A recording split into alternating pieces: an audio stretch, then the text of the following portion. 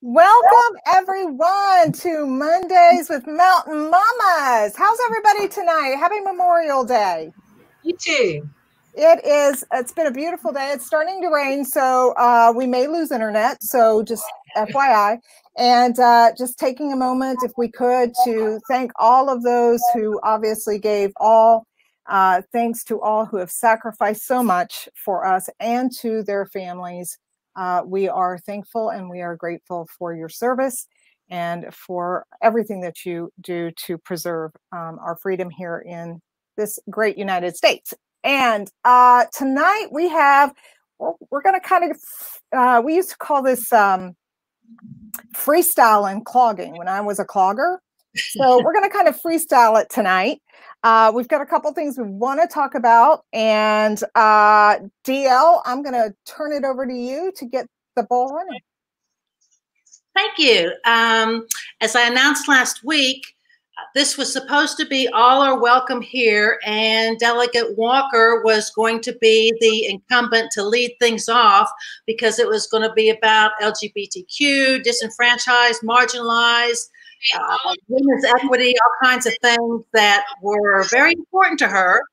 But she wanted to head back to Morgantown. She was in Charleston. Yeah, someone's got their Facebook on. I'm trying to turn it off. I'm sorry. I just start. My phone's off, but I give up. I was trying to start a watch party, but I can't get it to stop. Okay, that's all right. All right. Hey guys, this is live. This is live video, so you know sometimes these things happen. Anyway, DL, go right on ahead. Okay, so, well, in terms of the live video, Patty made us a little Memorial Day picnic. So I am coming live to you from her home on Norwood Road. And I had a nice setup outside because it was so beautiful out. And she had a cut out of West Virginia that was going to be my background. And 10 minutes before we started, it started pouring rain. So I rushed into her nice kitchen that has all vintage red appliances.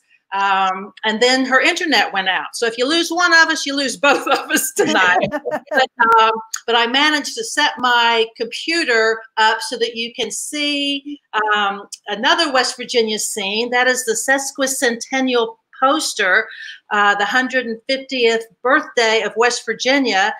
Charlie Hamilton, West Virginia artist that you may know, did that piece, and it is framed and hanging in every Hamilton house there is. And so I have my new background, and now I'll get back to how we're not doing this week what we were going to, but all those mamas will be back next week to talk about those topics. But Danielle Walker, I can't remember what the occasion was, but at one point, her summary of whatever it was we were going through was, that's okay, because we are fierce and flexible. And today kind of proved that, yes, we are fierce and flexible because we changed everything up, and Stephanie agreed to come on, and we have our regulars, Barbara and Patty, to update us on what they want to do. There's not much news from the past week, including no new donors, but hopefully that will change by next week. But as if you were on last week or listened to the recording, we were talking about election reform, clean elections, getting money out of politics. And I don't know if it was because of something that was said or so many people asking me about the Supreme Court candidates, but I decided to write a letter to the editor, and I wrote it as Mountain Mamas, just letting people know how important that vote was, that, you know, this is not a primary, there is no runoff. Who gets the most votes, and that can be less than a majority, will be on the Supreme Court for 12 years. So I just did a quick letter to the editor that let people know that the West Virginia Citizens for Clean Elections, the coalition that I am a part of, joined with West Virginia Consumer Protection Alliance, and they have a nice website where they allowed every Supreme Court candidate to respond to a questionnaire, and they simply put those answers on their website without editing. And that website is West Virginia Court Elections.org. And Sarah's going to put that up in the comments so that if you know voters who would like to know more about the Supreme Court candidates, it's a 12-year term, and you want to vote for who you think should be interpreting the laws and ruling on issues of constitutionality and other things for 12 years. You want to get that vote right. So that is something that can help you make a decision with that vote.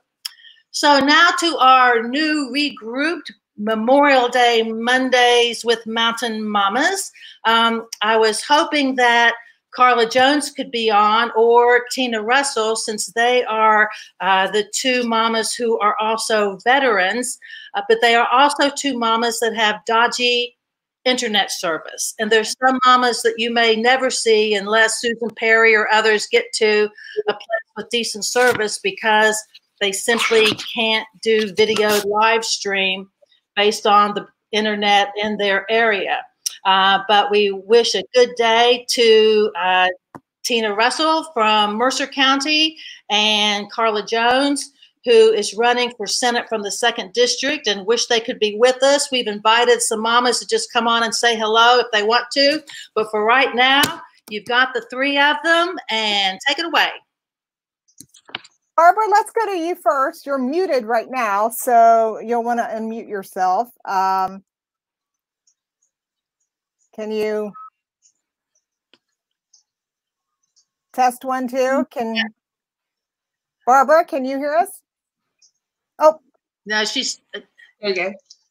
Oh, yeah, you've muted yourself, Barbara. Okay. There you go. There we go. Okay, well, I clicked it a bunch of times anyway. Okay. Good.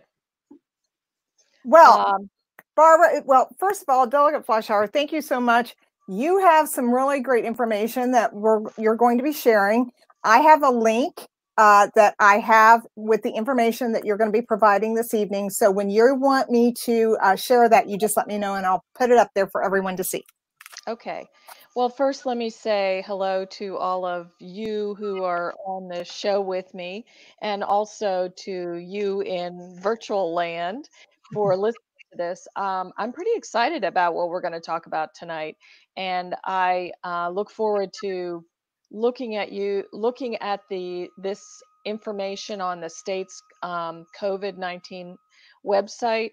There's been a lot of new information added, and I think it has some repercussions for everybody in West Virginia. Some of it is good news, some of it is worrisome news. So, and my name is Barbara Evans Fleischhauer. I'm a longtime delegate from Monongalia County, and I am very proud and happy to be in the Mountain Mamas. We definitely need more women in the legislature in West Virginia. Our numbers have gone down instead of up. And I think we need more progressive women, which is my definition of what a Mountain Mama is, somebody that cares a lot about women's issues and working together with other women. So I have worked on women's issues a long time, but tonight, the teaser is I'm going to talk to you about men's issues and some very surprising information about COVID-19. So, Sarah, do you want to pull up the DHHR dashboard, the COVID-19 dashboard? Yep, I sure can. I will get on that. And there are two other things I want to show, Sarah, that I think I included in that message to you, if we can. There's an article from the Brookings Institute, and then there's a graph within that Brookings Institute article. So if we can do that a little bit later, but when you want to pull that screen up, when you have that, go ahead. I'm ready to talk about it. Okay. So this is what the COVID-19 website looks like, and you can get there from the governor's homepage or from the DHHR COVID-19 page. This is DHHR's page. But what you have to do once you get here is scroll down to get to the homepage. And this is the homepage with these 5 now major pieces of information. The number of cases, the number of deaths. The deaths have gone up since yesterday, sadly. The number of lab tests, that's a wonderful number. You know, there was a point in time when we only had 150 tests for the whole state. And a lot of things that went wrong here and everywhere was because we did not have access to the supplies or, you know, all parts of the test. The two numbers on the far right, the cumulative percent and the daily percent, the daily percent has really gone down. And I think that's because we've had all these special testings, which means we've tested more people and the positive rate is probably low. The cumulative percent is all of the tests that have been given so far. West Virginia only has 2.05% that were positive. That's very good. Sarah, go click at the state comparison, which is a tab on the far right, just to compare. Far right on the top, above the 2.05. Let's just go there real quick. You can see that we're doing really well. Percent of tests positive. That's the bottom right-hand side, and that shows our surrounding states. That's pretty darn good. Okay, what's new is where I want you to go now to the tab that says County Summary, Sarah. And this, I think, is really what everybody kind of wants to know. What's going on? Is it not clicking? No. Oh. It should be a little. There we go. A hand. Okay. So what this shows, it tells you a lot of demographics about what has happened in your county. And so I've seen mine. Let's click on Marion County, which is under mine. Mon is up at the top. It's no. You got to click on the map. So click, and you probably want to hover. Yeah. Hover over Marion. That's Harrison. Go up a little to Marion, where Stephanie lives. Okay. Come on, Marion. Oh, goodness. You have to really, I can't even, can somebody read out those numbers? Yes, I can read out those numbers. So give me just a second and see if it'll come back on. I think I got it now. Okay. Okay. So the reason the whole scandal about African Americans started with a church service primarily in Mon County, but a lot of the people who were infected were from Marion County, and our delegation, prompted very much by Danielle Walker, started asking the administration to put up the county numbers and put up the racial numbers. And they put them up one day and then they took them down. But if you look at that positive cases by race, you'll see that it's half, you know, in Marion County. It's really, really tragic. Now, they have sort of stayed at the same number of cases and the same number of fatalities for quite some time.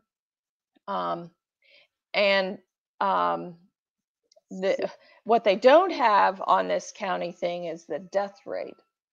And I'm going to go into that a little bit more, but 100% of the deaths in Marion, is it 2 deaths, right? Yes.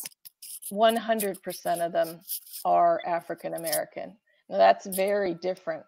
Let's look at Mon just in case you're interested, because it's very different. We've had a lot more confirmed positives, and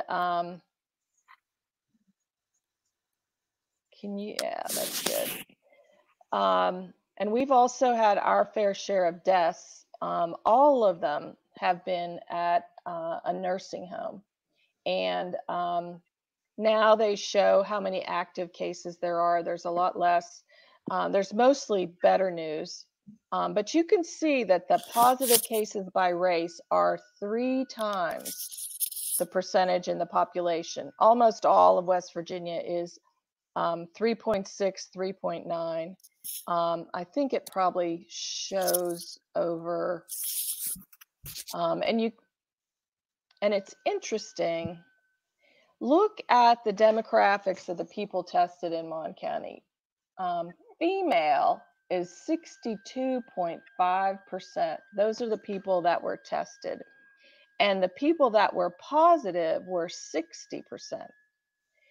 And I'm going to go into that a little bit more when we talk about, maybe we should talk about that Brookings Institute article. And I don't know, can we put that, or well, maybe not. Maybe we should keep looking at this stuff because we don't want to switch around too much. Okay, so just sort of remember that most of the people who are being tested are female. And does that surprise anyone in this group?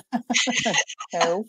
Okay. Well, I don't know if you're married or if you live with a man, you know, they don't go to the doctor. And what we're going to find out is their death rate is much, much higher, especially once you adjust it by age. And I think I think we all need to know that. And, you know, I'm very used to being called a nag, but, you know, that's what we really have to be. So, oh, I haven't seen that before. What was that? Yeah, Sarah? so they have a new table format here that you can go and look at all the counties. So I'm going to go to Mon, and you can highlight it, and then it shows how many tests and the daily cases, probable cases, recovered, and deaths. And then up here in the middle, that's the female daily cases, the confirmatory lab tests, male daily cases, and confirmatory lab tests for them. But it doesn't have male, female, or black, white. It does. Actually, death for death. No, I don't see that. Okay, and actually, the good news is about that is I wrote to our public health director, Kathy Slim, who I really like, and I said, you know, look at this article, which I had heard about that before, that it affected men more than women. But this was a recent article, and it had a lot of international information. And the scariest information is from New York, and we're going to look at that a little bit later. But she said they would look into it because she thought it was a good question too. And I don't know, maybe other people don't have time to look at this stuff. Okay, now I want to go to something different. So let's move out of this tab, the county summary tab, and go back to the main page, the home page, or whatever we want to call that thing. Oh, crud. Or that's all right. We'll get it. Yeah. Okay, and then we are actually going to scroll down. So if you scroll down here, there's a whole lot more stuff that I didn't even know about it. I didn't realize this stuff was on here till a couple weeks ago, but you can see every day's report. And if you are interested in doing that, and you can follow it, you can plot it, and that's the updates in the news. And then this information in the middle is really pretty interesting also. The FAQs are interesting also, but I want to go to correctional facilities next. I have been participating in a group. So can you click on that one? Yes. Great. I have been participating in a group weekly phone call because I've been very interested in corrections reform for a couple of years. We have overcrowded jails and prisons. Jails are the short-term places where you have lesser crimes, but a lot of times people are in jail are there because they're waiting. They couldn't afford bail, or they're waiting for a bed in our prison system. So these are people who are innocent and who you know, are just sort of are there in limbo. So go down to the next to the last one, which says DCR facility COVID-19, the next to the last, not the last. That one. And the reason we have been having these weekly phone calls, and is there a way you can get, I'm really interested in Huttonsville, but we probably need to see the top thing that says what the positive and negatives are, you know, like what we're looking at. So it's in prisons. Can you scroll down just a little bit? so that we see the top with the positive and negative cases. Okay, and the prisons. Okay, perfect. All right. So this group that I'm involved in, everybody is just terrified that we're going to have an outbreak in our prisons. In Ohio, they had one prison, they have 4,500 people in the prison system, in the correctional system, who are infected. I think the number of deaths that I looked at on Friday was 61, including 4 staff. And I have a good friend that I work with on a weekly basis whose husband is a guard at Hazleton. And it just occurred to me like 3 or 4 weeks ago, oh my goodness, he could bring it home. She could get infected. I could get infected. I could spread it to my family. Her children could get it and go to school or go to Kroger's with her.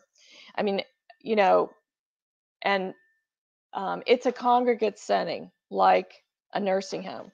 So look at Huttonsville. That's our very first outbreak. And fortunately, I mean, I don't understand how we can even think that it wouldn't be everywhere, you know, but that's the first place that we're sure that it is. And so there was one guard and one inmate positive, and now they've done some testing. And if you look at that, half the people who were tested were positive. That is really scary.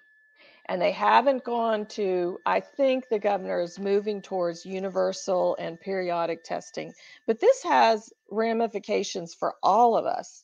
I mean, you cannot socially distance in prison, and people outside of the prison have to go in. And there are lots of people, because we have 11,000 West Virginians who are in our jails, did something stupid, did something bad, and it's called corrections and rehabilitation for a reason. It's not because people are going to go in there and they deserve to die. And let's just hope that this positive test will bring attention to all the other jails, prisons, and also detention. Can you scroll down a little bit, Sarah, again?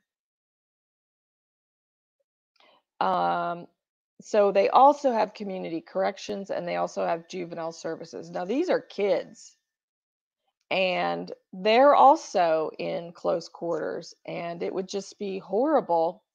And you can see with the nursing homes, I think most people feel that it was brought in by staff. And because, you know, the people that were there, you know, they're older people, and usually most people in nursing homes don't leave except to maybe go to the hospital. So I've gone on a long time on this. The only other thing is, do you think you could bring up that graph, Sarah, about New York City, or maybe show a picture of that article? Is that the Brookings? Yeah. Yes, I can do that. Maybe just bring up the Brookings Institute article, and then we can scroll down to the graph. Right. Okay. It's kind of related to this too. You know, most of the people who are in corrections are men.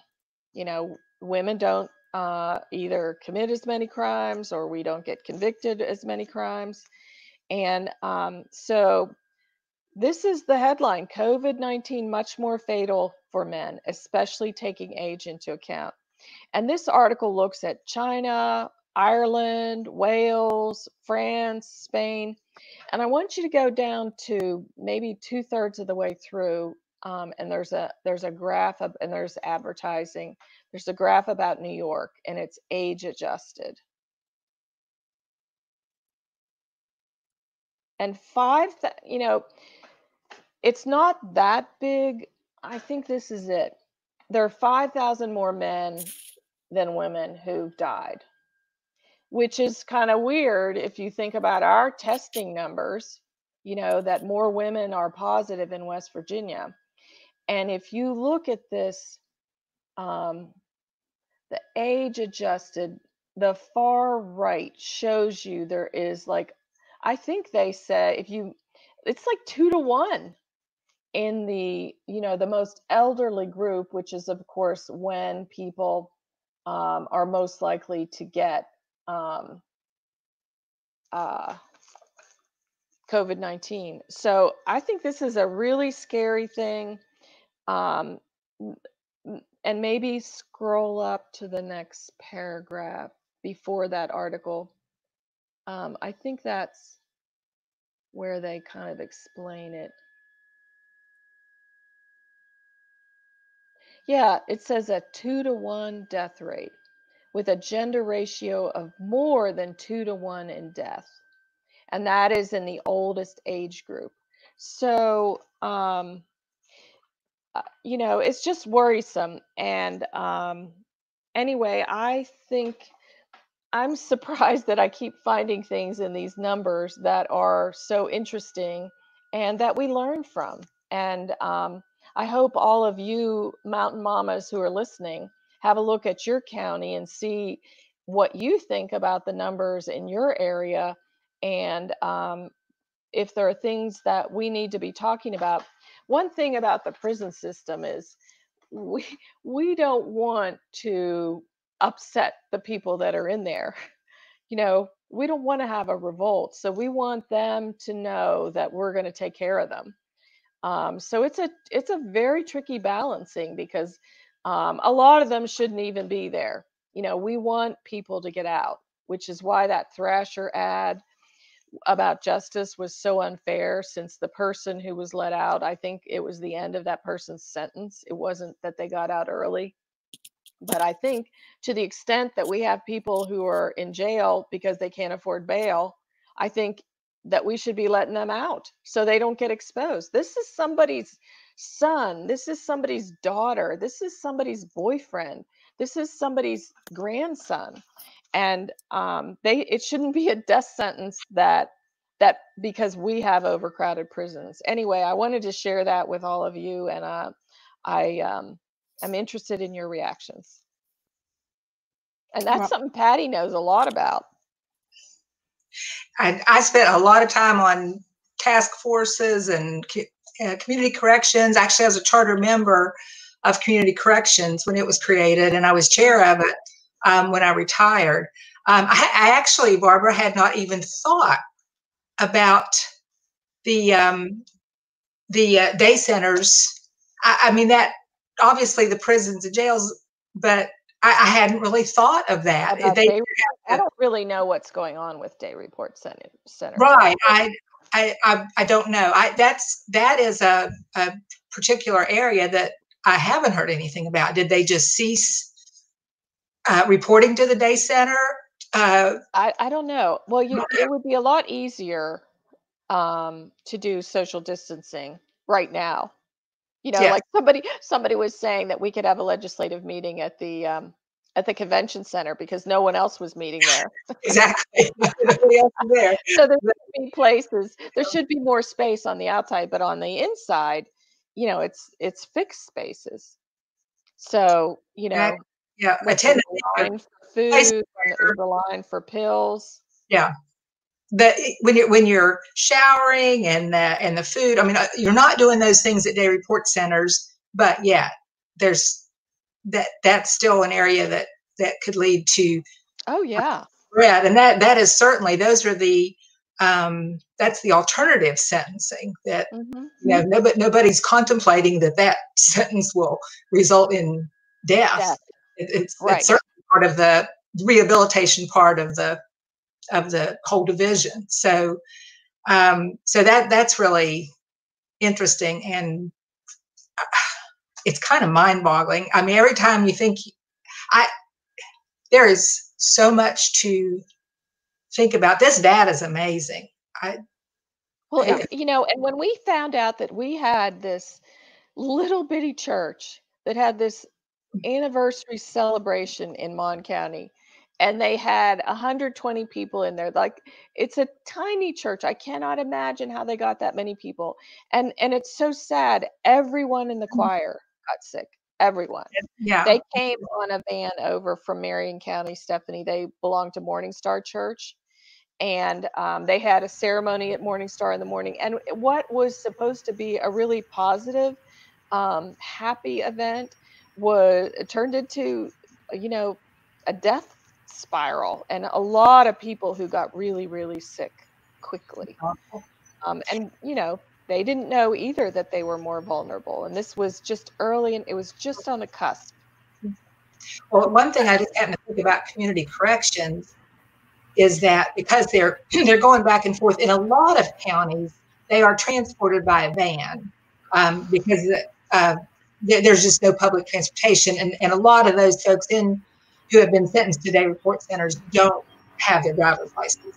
So you've got people being picked up 6 or 8 in a van going to the day report center. So I really have not heard how they're dealing with that and some of these other. And there's so many issues. Transportation is a big one. Yes. Like, apparently I heard that people at Hazleton refused to bring in any more new prisoners on that because they pick them up.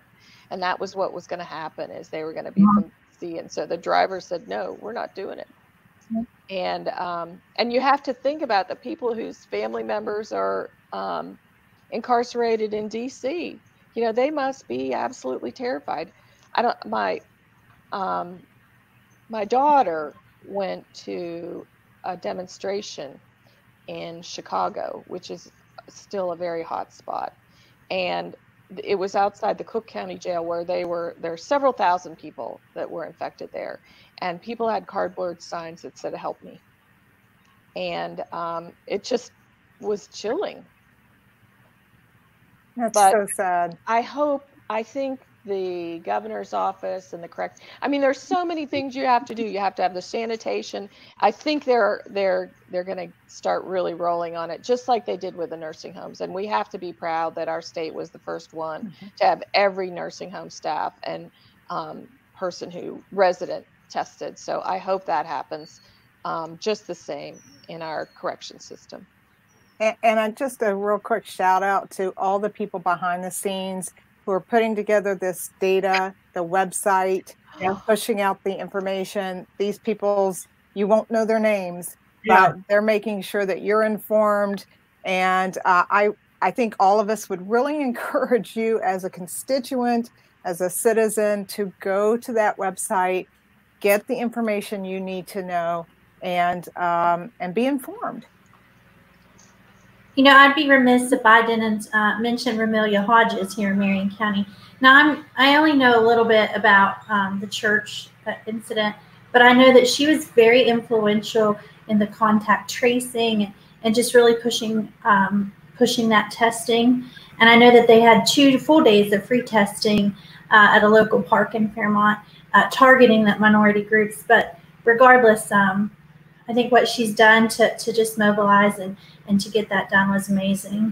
Yes, and Danielle Walker too. Yes, and Danielle Walker. I don't want to forget Delegate Walker. She is always just, she's so well known, even though she's Mon County delegate, even in Marion County, because she's just so active everywhere. She's a real champion. Patty, did you know they are going to have testing in Fayette County? They've also had Raleigh and the Eastern Panhandle kind of early, and I don't think they really rolled it out, so they had enough publicity, but also Cabell County. So great. Yeah, we had tests here in Kanawha. Right. Retesting. Maybe 2 weekends in a row. Yeah, I think so. A lot of people went. I'm just going to mention one thing on the age thing, which sometimes I have to remind myself that when they talk about the vulnerable age group, I'm like, oh yeah, that's me. Just because you have blonde hair. Exactly. But it's you see some of these crazy things that I just love it when some people say, well, it's just affecting old people. Yeah. Yeah, tell that to the parents of the children who have passed away. Exactly. It's like, you're talking about I'm still somebody's mother. I'm a grandmother, and I don't really relate even to being in that age group. I just happen to be, and that is seen as expendable, or you're going to die soon anyway. So why did we all have to stay at home for you? Is just, these are things. Or that we have to open up right now. That the economy is so much more important than people's lives. Yeah, because it's all people's lives. I mean, it's just really. These are some things at the core of our society that need to be discussed when this is over and cooler heads prevail, and we realize that every generation adds to this world where no one is expendable. No. Now, just a real quick, Hobart Collins has a question here. How about the drug courts in various counties? And I can say I do not know the answer to that question. We could certainly reach out to the courts and ask and get that information. Does anybody know? I would assume with courts shut down. Yeah, all the courts were shut down. So, and we only have drug courts in 4 counties. That was the pilot project, but they're going to have those issues. When they're going to have the transport issues from corrections. And but I know that they've really been thinking a whole lot about opening up and how they're going to do it. So we'll see. It's going to roll out, I think, next week. Yes. I believe that's right. Barbara, the program that you're involved in that you said you took phone calls with every week, now are they advocating to release these prisoners that are maybe just there because they can't afford bail? I mean, we have over something like a 20% poverty rate. It just makes sense that corresponds with our overcrowded prisons. I think I read somewhere that prison population's gone up like 300 or 400%. It's really, really gone up over the years. I mean, for a while we were passing felonies like candy, like we were handing out candy. Because there's not a lot of evidence that people improve after they've been in prison. But the good news is we did pass legislation last year to change the bail law, and also to change the law so that losing your driver's license will no longer be a penalty when you can't pay a court fine or some other kind of ticket fine. If you can't pay, then they go back to the old way, like they maybe put a lien on your property or something like that. But, it's just such a cycle. If somebody loses their driver's license, if we want them to be contributing members of society, say they get a DUI and they go through the program, the interlock program, and they stop drinking because that's the only way they can drive. And then they maybe drive without their license. Well, I don't know. I guess I don't have the order right. But I mean, to me, that was a really big mistake. I think people felt like, well, maybe they'll listen. Maybe they'll pay their fines. And Patty, you know about that too, don't you? Because you worked as for the county association. I think, sometimes it seemed, we weren't going to be able to raise taxes. There was such opposition to that, but we needed to pay for various programs like community corrections. So sometimes we dedicated fines and we increased the price of tickets and so on to pay for programs because they were important. And even courthouse restoration, is paid for with a little tack on. And, that was a big mistake, I believe, saying that you should take away somebody's driver's license for not paying a fine. Yeah. And I know that I've got friends who have, are in recovery and served their time, went to jail, and are desperately trying to get back on track and go to work, have a job, be a contributing member of society. They've learned so much. They're in, constantly going to meetings, but they can't get a driver's license. And we wonder why recidivism is so high. Right. I mean, it's like we just it's a punitive measure over and over and over again. Well, this new bill will have a way to get your driver's license back. In addition to going forward, it also goes backwards and sets up a payment plan. And you have to, I think it costs like $25 to start. And, you know, in part because I think there are bonds that are dependent on this ticket money coming in. So, you know, we do need to make sure that some of that gets paid. But a lot of times it doesn't get paid because people are in poverty anyway. So we have a system where they can, you know, if those, maybe your friends are going to be able to get their driver's license back. Wouldn't that be nice? Well, it would be. And to me, it makes sense. You know, if you're a business and you sell products, but then maybe you have a payment plan, you know, some type of finance plan, to me, that makes sense that you, as a city, you can use that for budgeting purposes, or a county or whatever. It just seems to me to make sense. It's like a maintenance, you know, it's, you know what that revenue is going to be for the most part, or at least you've got an idea. Or am I just out of, does that not make sense to? No, it does. You need to be able to budget, and you know that you're going to have that revenue, sadly. Right. But at the same time, you know, we know that poverty just makes every mountain that much harder to climb, and that often drugs are a cyclical process. You get better, you fall out of rehabilitation. I want to say out of remission, but I know that's not correct. And that we do definitely, like, I believe that we have to be accountable for our actions. So we want to make it, you know, that will help us grow and become more responsible citizens. But at the same time, if you don't have a license, or you don't have a job, then you can't pay the fine, but you need your license to have the job to pay the fine. So payment plan seems to be the best solution all the way around.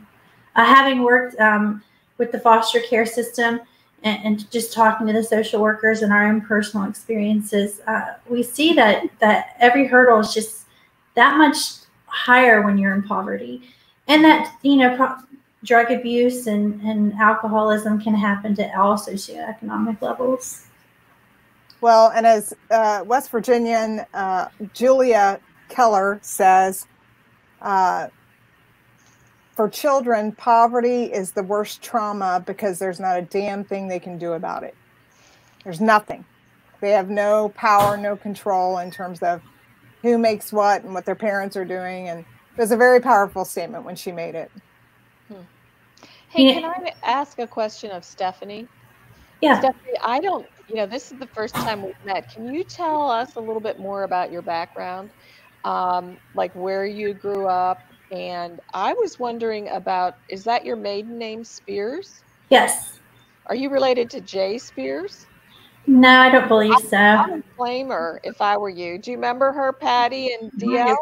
She was a senator, and I think, well, she was a House of Delegates member first, probably. I think she was the first female finance chair.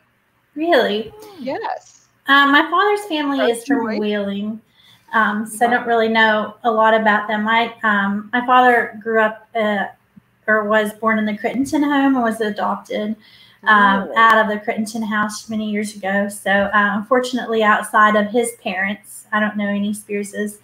But I'm from Ida Mae, which is a tiny little coal town in Marion County. But I'm a Mannington girl, Husky country. My mom was an Elliott. So that's the family that I know, and I think I just tell my kids, "Oh, that's your cousin. That's your cousin." There's like 400 of them. We're probably related, Stephanie. We probably are. When we go to like our family reunion every year, I'm like, just say hi. If I don't introduce you, it's because Mommy can't remember, or go ask your grandma. How old are your kids, Stephanie? 17 and 13. They're getting up there. My oldest just started her first job today. So congratulations. She's going to work in a private personal care home that's close to our home. And we spent a long time there when our Tepco was a resident, and she just, the lady who owns it was really generous and asked her if she could come sit for a few hours each day with the ladies and paint their nails and stuff like that. Oh, that's nice. But I'm a teacher in Marion County. I taught at Catholic education for 10 years and coached for the last 15. And then in the meantime, after I left Catholic education, I've spent the last 6 years in public ed. My husband and I are active with our board of directors here in Ida May, and I've always kind of dabbled in politics. Like, there's not a session that you're not going to find me in the gallery. But the teachers' strike really kind of lit a fire, and I thought, well, instead of continuing to write my delegates and write my senators and whomever else, those fiery passion emails, I thought, why not just be a delegate? Well, I know. I'm a firm believer that we do need change and accountability in Charleston, and that we need a legislative body that's going to put West Virginians first. And I mean, there's no denying that we're at a critical moment. We have no opportunity. Our population is always declining. Our poverty is and foster care, and I mean, our problems are great, and they don't seem to really, to me. Of course, I'm only from the outside looking in, so please, hope you take no offense. But I think that we're not really talking to the people. We're not really trying to we don't have any meaningful solutions to our greatest problems, and that we need to do something, anything. Well, but, and we don't have a plan. That's and we've been, Patty and I think it's been sent to everybody, are working on this plan, because if you want to solve problems, first of all, you identify the issues, the problems, then you come up with the solutions, then you implement a plan to roll out those solutions. And I just don't see that we have, I think we're making progress, but, we still have the highest number of foster care kids, the highest number of children in incarceration, declining population, second or third oldest population, second population. Crappy internet. Second population with the highest number of grandparents raising grandchildren, broadband, transportation. We have roads that are literally falling off the side of the hill in Marion County, and the solution is, let's just put a barrel in it. Okay, now we have a road where we have a cone on top of the barrel, and I'm sure that helps. Yeah, the humor has left. My husband gets a little worked up sometimes, and he'll be like, I pay taxes when I work. They take it out of my check. I pay property taxes. I pay taxes to buy gas. I pay taxes, and I can't even drive my car down the road without busting a tire. But that's just the mantra I hear every time I drive anywhere with him. But no, and the lack of opportunity. I've worked with kids for years of all socioeconomic levels. I have kids that are in the juvenile justice system now that I have to teach. It's hard to make education meaningful when there's so much insecurity. Where am I going to sleep tonight? What am I going to eat tonight? Where's my mom? I feel very much called to help, but these children, but I feel like I could do more in Charleston, which is, why I run. My husband and I have spent years trying to give kids opportunity. We drive to 100 to pick up kids so they can come and play soccer, and drive to Clarksburg. I remember one day I drove to Morgantown, to Yankton, to 100 to Clarksburg, to go back to Morgantown so that I would have everybody could get to play the soccer game, because they didn't have transportation. And that takes a lot of people who live in the South don't realize that is a very, very long. That's a very long haul, and I would do it again. Day. Yes, and I would do it again.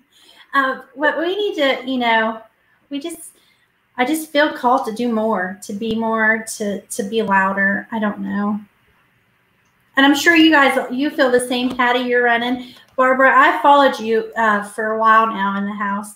And I actually do think I met you a few years ago when I came to speak in the House when they had open discussion. It was ever so briefly where they gave everybody 40 seconds in a public hearing. I was not selected. But Delegate Longstreth got me on the floor. Delegate Lovejoy was kind enough to give me his chair for the day. And I remember, I sent my husband a picture, and I said, this is my next desk. Nice. Well, wow. It's nice that Linda is giving you an entree, or Ariana, or what's his name? How many candidates are there for how many seats? There are 9 Democratic candidates and 3 Republicans for 3 seats. We do have one incumbent, Mike Angelucci. So it's definitely a large field. Yeah. Well, and speaking of a large field, we are running up against the clock. And so let's move to Patty if we can, to get an update on the absentee ballot and maybe talk about, dates of importance coming up for this particular election. Sure. Barbara and Stephanie, I've really enjoyed your all's conversation. And the one way people can make change is to vote. So it looks like the absentee ballot process is fairly popular. This is as of Friday. They didn't have numbers for today. The total requested was 247,132. The total returned, and again, this is as of Friday, 134,962. So that many West Virginians have voted. Wow. Now, if my math is correct, which I put no guarantees on, but if you go 100%, 1.2 million registered voters, that's already 11% of registered voters. But we know that we're not going to get 100% participation. So if you get more like 700,000 people, which is a more realistic number that would vote, then you're over 19%. So so it is proving popular. This is an important week because early voting starts on May 27th. That's Wednesday, and it goes for 10 days. Those 10 days include 2 Saturdays. So it starts on May 27th. Not every county has early community voting. But that might be something that all the Mountain Mamas could put on their Facebook pages and websites and so forth. If your county does have early community voting, then put the locations of those. Some counties have not implemented early community voting. In other words, there's only one place, and that's at the courthouse. But that's good information for folks to have. So one thing I wanted to add, 39 states have early voting, and West Virginia was fairly early on with early voting. It's very popular. It didn't start out to be. It started out a little bit, some people thought it was radical. Election day was sacred. You couldn't mess with Election day. But the legislature passed it, and it has really increased in popularity almost with each election cycle. What it hasn't done, unfortunately, is really increase the turnout. The turnout is still pretty bad, pretty abysmal. But people do like the option to early vote. So that starts May 27th to June 6th. Patty, can I ask a question? Sure. I'm sorry. Now, the Secretary of State sent out absentee ballots, right? No, the applications. Actually, they came out from the county clerks. Okay. Yes, every registered voter got one. So the 247,000 are the people that sent it back in? Yes. And asked for a ballot? Yeah. Okay, now, one thing that our county clerk was saying is if you did that, if you got a ballot, you are not allowed to go in and early vote or vote on Election day. Is that right? Here's my understanding. If you have requested a ballot, you will have a problem because you're going to get that ballot, and now you've early voted, and they might cross paths. So, if you decide, you know what, I feel safer now. Yeah. I'm just going to go in. And I think it needs to be clear to people that's not a good idea because they have recorded that you requested a ballot. It has a number So you should do one or the other. Is that Yes. right? If you are logged in as having requested one, and the poll worker, or And in fact, you have a ballot out there. Yeah, exactly. It may have already been mailed to you, and now you're coming into early vote, and then you're going to get a ballot. So it's problematic. It's best to just use that absentee ballot. If you don't want to, you could, and you want to go in and vote, call the county clerk, get it cleared, but it's best just to let the ballot come to you and vote it. Now, it's a different story if you've already received that ballot. So, oh, that's what I was talking about. Well, I mean, if you've requested it, but you haven't received it, you will have a problem because it will be mailed to you. But I mean, if you've received it, they have it down that Well, you have a ballot with a number, right? Yeah, it's actually easier if you've received it, you can take it with you. Oh. But if you haven't received it, it's in the works, and you're there to early vote, that's actually a little more of a problem. Okay. So, all right, yeah, thanks. Yeah, so, but if you receive one, take it with you to the polls. It's really best to just use it and don't vote in person if you requested one. Patty, I've had questions about marking your candidate. I guess on one side of the ballot it said to put an X, and on the inside it said to do a circle, fill in the circle. Does it matter how they mark their ballot, just so that their intent is clear? My understanding is if the machine can't read it, they will look at it during the canvass, and if your intent is clear, it most likely will be counted. Kanawha County has ovals, and it tells you to carefully fill in the ovals. So if you're all out of line on your ovals, you can't read it, but they can read that during canvass and see your intent. Now, if you've accidentally gone into another oval and marked and messed it all up, then they may have to declare that a ballot that they can't count because it's too messed up. But yeah, it is. And then you can actually correct it as well. You just have to mark it out. Like if you get an absentee ballot and you messed up on it, you can put a note on it and go get that and cross it out. I guess I should emphasize the county clerks, the commissioners, they want as few provisional ballots to deal with as possible. I mean, they really want your ballots to be correct and counted because it's always a problem for them if there's a problem with your ballot. So there's no reason they want to not count your ballot. They want to look for every reason to count it. Well, we are closing in on the 8 o'clock hour, so I have to be the disciplinarian here and stay on task, but I'm going to. We did not get to talk about what it means to be a mountain mama, but I do encourage everyone who's watching either live or on the replay to visit our website, mountainmtnmama.wv.org, and get to know your candidates. If you have questions about COVID-19, Delegate Flash Hour is available. You've got candidate Patty Hamilton for House, who can pretty much tell you everything about voting. Get a hold of Stephanie and talk with her about if you're up in her district. Get to know her. Please. Get to know everybody that is running for office. Again, West Virginia has the lowest number of women in state legislature, and that's kind of embarrassing, but we can change that, folks. So, DL, anything else for the good of the order?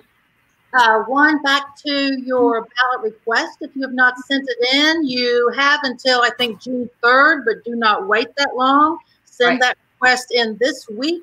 And if you are a non-party, independent, registered voter, remember that to vote for Mountain Mamas, they all happen to be on the Democratic ballot. So you need to request the Democratic ballot if you want to vote for Mountain Mamas. So I was sitting here and turned off the video so that you all wouldn't see me hitting up my sister's jelly bean jar.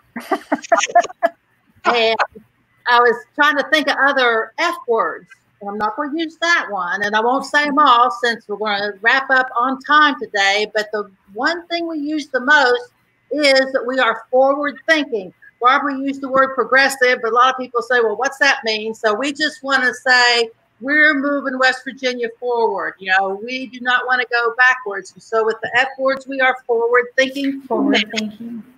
And I had a lot of other F words, but the most important one is that Mountain Mamas will fight for your future. So things are getting down to the wire. Hope you can spend some time over the next couple of weeks working for the Mountain Mama or other candidate of your choice. Get some friends to the polls, and let's all feel like we are moving West Virginia forward with primary election results after June 9th. And I will, before we forget, if you would like to make a donation to the Mountain Mamas, again, you can visit the website mtnmamawv.org and donate to help support these candidates and their fight to help move West Virginia forward. I'm multitasking here, so and I'm failing, obviously, but well, again, thanks everybody for joining us this evening. We'll be back again next week, and we'll be talking about a lot of different things. And I really encourage everybody who's walking or who's watching, or those who are watching on the replay, please ask questions. This is your chance to get to know your candidates or your delegates. Please get to know everybody. So, ladies, good to see you. Again, thanks to all of our military personnel, those who are no longer with us and those who are currently serving and their families. And we will bid you all farewell.